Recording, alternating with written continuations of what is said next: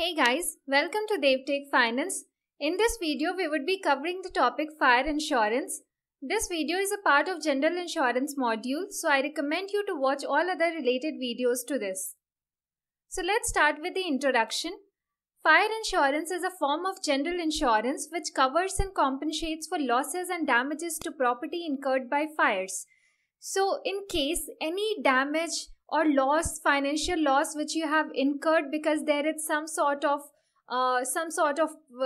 catch of fire which has damaged your property, so that would be compensated and coverage would be provided if you have taken fire insurance policy.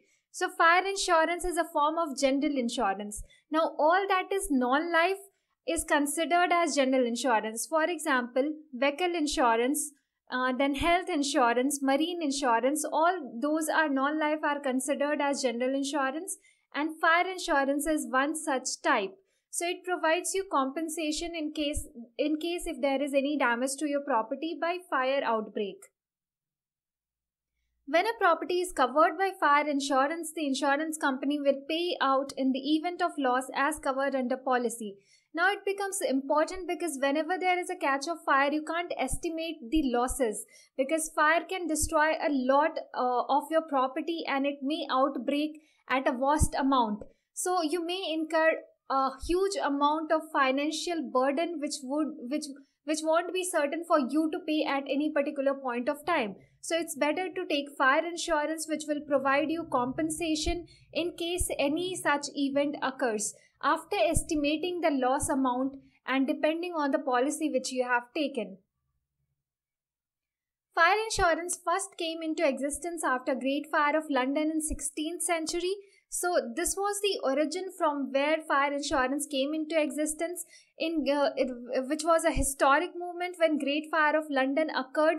It was very devastating and very destructive in 16th century, which killed about 70,000 to 80,000 of inhabitants after the fire broke from a shop and it spread across the cities and created a lot of destruction. So after that, fire insurance came into existence and it became necessity of everyone to get it to safeguard against any such losses.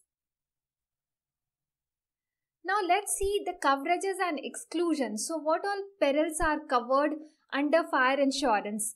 So first is loss due to fire. Any loss which is caused due to fire, that would be covered under fire insurance policy. Fire due to lightning. Now if lightning outbreaks and any fire occurs to your house, to your property damages, so that would be covered as peril against fire insurance policy.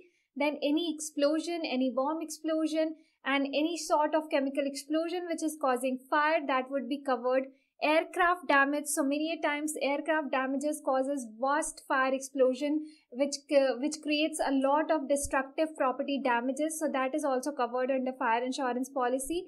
Now any fire caused during riots and strike, so the people during riots and strikes, what happens, the vehicles are put at fire which causes damages to many people's property, so that would also be insured against fire insurance policy. If there is any missile testing failure causing fire, any bushfire, or maybe fire due to natural disaster creating a devastating impact on people's life, so that all things are covered under fire insurance policy depending on the policy which you have taken, as fire insurance will safeguard the property you wanted to safeguard against. Then let's see what all are the exclusions. So any loss or damage caused by war. So any uncertain event like war happens and loss or damage is caused by the war, so that won't be included in fire insurance policy because that is very unexpected event which is not considered in fire insurance policy. And if it occurs, it causes a high amount of devastating effect which cannot be compensated by insurance companies. Loss or damage caused by nuclear activities, so again it creates such a havoc and devastating effect which is spread at a huge across the cities and countries, so it cannot be covered under fire insurance policy. Loss or damage to the stocks and cold storage caused by change in temperature, that doesn't comes under insurance policy coverage. Loss or damage due to overrunning or electric or overrunning of any electronic machine, so that is also not covered under insurance policy. Now let's see fire insurance claim procedure. So any individual who is insured, who has taken the fire insurance policy, must inform insurance company as early as possible, either online or by calling on the toll-free number, which is 24/7 available. So that is the first step which you must took in case there is any fire outbreak in your home or any sort of your shop, business or property. So you must first ensure to inform the insurance company as early as possible. Second is you should contact the fire brigade and the police so that the whole area of fire can be suspected, and it can be the further procedure can be carried out. So second thing is you must contact the fire brigade and the police. Third is provide relevant information to the surveyor or claim representative appointed by the insurer. So as soon as you would be contacting your insurance company, they would be sending surveyor. Surveyor would be someone from insurance company's side who would be coming and surveying the whole loss amount that you have incurred due to fire explosion. So what all damages has been occurred, what properties has been cast by fire, and what all sort of things you have lost due to that fire outbreak. So that all would be surveyed by that claim representative, and he would find out the estimated amount of loss that you have incurred in all those damages. The surveyor then analyzes the extent and value of loss or damage, as I already mentioned.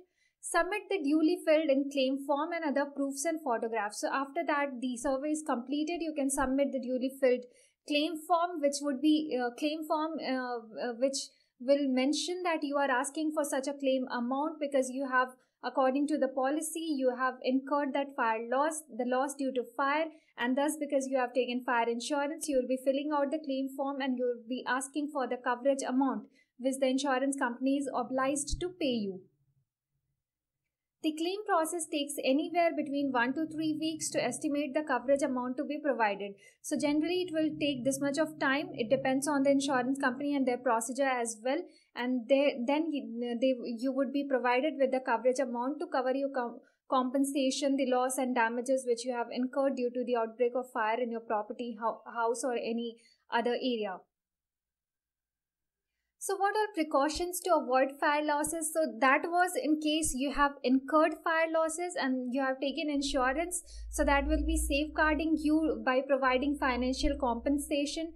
But here, to avoid, what all things you could do to avoid any sort of fire losses? So first is provide adequate means of escape so that the disaster does not impact a lot. So what all precautions you could take so that the impact is less? So first is you should provide adequate means of escape. So mainly you have seen in shopping malls and many such business outlets where there is emergency exit made. So that is because in case if there is a fire outbreak, there can be areas to escape which would be reducing the damages to life of people. Then install smoke detection system. So smoke detection system will be if it is installed, it would be giving a pre-signal which would be specifying that in case that there is chance of any fire causing and smoke is coming from any area. So install smoke detection system which will help you in avoiding the fire losses. Then maintain smoke suppression system. Along with detecting, you must have smoke suppression system. So many a times most of the damages happens because smoke creates a kind of environment where visibility goes to the lesser level, and thus you won't be able to see out things clearly, and thus damages goes to another level which is of very high amount. So maintaining smoke suppression system and detection system will help you out in dealing with the visibility which is which affects during these fire losses. Fire alarm and fire extinguisher is another thing which is must to be kept in order to avoid fire losses or to deal with any uncertain situations like that. Conduct regular fire evacuation drill. So fire evacuation drill is conducted where you are given lessons on how to make the environment where you can escape from the fire losses, and what all safety measures one should take. So conducting regular fire evacuation drills helps a lot in avoiding any such situation and dealing with it, so that damages impacts at lesser as compared to the severe which it happens in normal course of action. Use flame redundant materials in interiors. So using flame redundant materials which do not cause fire, so that the effect can be again reduced. Ask local fire brigade to assess safety. So these are some of the precautions and measures which you could take to avoid these losses or to deal with such situation in order to make the impact minimum, in order to keep the impact minimum, so that the damages and financial losses are not to that extent which creates a burden on you and your family. Thank you for watching. This was all for this video. Do like and share my videos. Subscribe to my channel DevTech Finance. Thank you all.